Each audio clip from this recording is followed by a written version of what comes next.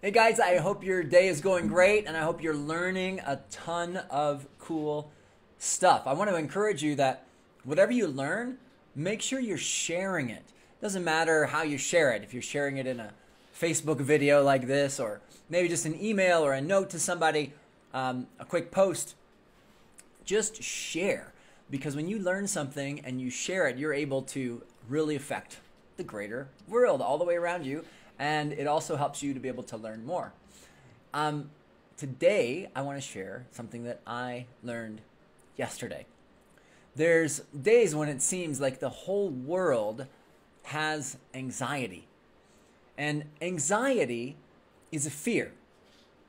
Instead of fearing God, you fear some other thing. Oh my, I'm so anxious about, not being married or not making enough money. My boss is going to do, such and such, or my homework's not correct. I'm going to fail at this. My kids aren't going to grow up smart. Whatever it is that you're fearing. Fear, instead of being placed in heaven, ends up being misplaced into that thing that you fear. So, what I mean is, when we don't fear God, we are automatically fearing something else. And that is where we're going to get our afflictions.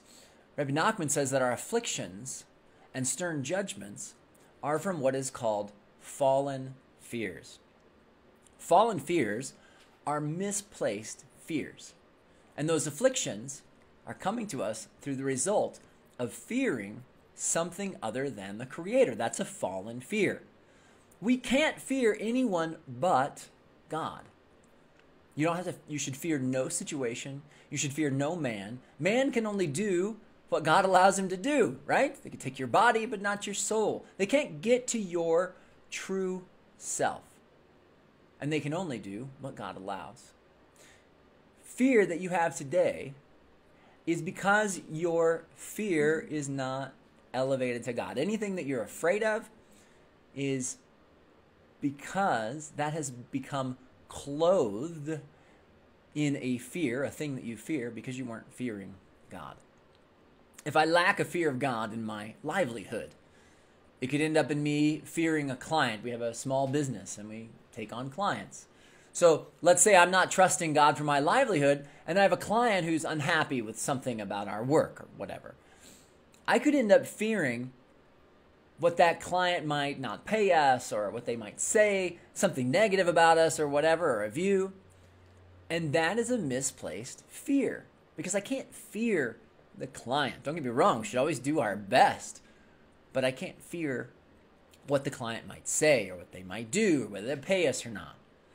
A friend of mine went through a nasty situation. He has a small business. He's involved in a lawsuit over a project they were working on. And if he wasn't careful, I warned him, he could start fearing the lawyers and the judges and all of that. But all of us have to realize that all those things, the lawyers, the judges, the things, the people that we misplace our fears into, they're simply actors on a stage. The Bible says, Ein od milvado. God is one. There's nothing but the Creator. So we have to realize that all those people, all the situations, all of that is orchestrated by the Creator for our ultimate benefit. If we begin to think that something else besides the Creator's divine providence is on our lives, then we will quickly fall into fear. Often God, it seems, allows us to chase after those fallen fears. In His compassion, He allows us just to take life as it comes at us, rather than if we're not fearing Him. And that way, eventually, He knows we'll get in a tough enough spot on our own that we'll reach out to Him, God willing. And I don't want to wait until the spot is really tough. I want to reach out to Him right away, because I'm beginning to learn who I am. I'm beginning to learn that I am a soul. Elephants are afraid of bees. That's right. So these tiny little things buzz around their ear, and they can't even penetrate the elephant's skin. But elephants are afraid of them. Elephants are also afraid of being startled. Lions are afraid of mosquitoes. These huge animals are afraid of these itty bitty seemingly insignificant things.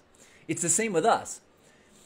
We have such huge, holy souls. We're made from godliness. God breathed into us, and we have unlimited potential.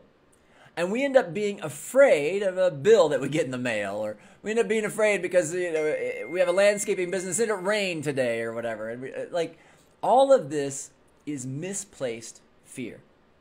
So, what do you do? What do you do with that fear? You have to take that fear and you have to elevate it to its root source. Part of our personal prayer time needs to address our fallen fears. How do we do that? We've got to judge ourselves. We have to take the time in private, personal prayer to discuss with God what we are afraid of. And in that process, we'll realize that clearly those areas we are not fearing the Creator. We end up fearing man, or we fear stuff rather than fearing the Creator. When we fear God, the fear of those things goes away. It's like if you love God, you're not going to love all the stuff that's bad for you that you're trying to fill the void with. Because you either have an elevated love or you have a fallen love. If you love God, then you're not going to put your love into, some person that we all know is not right for you, because that's just lust, right? You got a big difference there.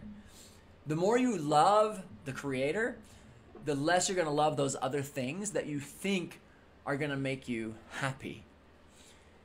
I have a friend of mine who recently visited us from Uganda. And if you listen to him speak, you can see that by comparison to us, they've pretty much got nothing. Like, he shows me pictures of the people around him. They're sleeping in, like a makeshift hut. They just took a few like empty pallets or whatever they could find, and maybe some sort of a worn out tarp, and tried to put that over the top, and that's their house. And they're eating barely what we would even call food. But my friend's love for the Creator and his complete trust in divine providence is so evident, and it's so different than what you see in our first world reality, right? You see, they don't have the things to fear other than the fear of God. So their Emunah is extremely strong. We, in our first world reality, false reality, whatever you want to call it, we've got so many fallen loves, and we love things, we love people, we love all of that more than heaven. If you love God, you're not going to love to eat food all day, right? The more our love is elevated, the less we have love that is fallen. The more we fear God, the less we have fallen fears that are going to affect us. So I say, may we all put our fears in the right place. Find that personal prayer time. We should all tell the Creator that we lied due to fear, that we weren't nice to someone, or we weren't honest in business, whatever it happens to be. We all make mistakes. Don't deny the mistake. Don't blame it on somebody else. Just approach God and tell Him.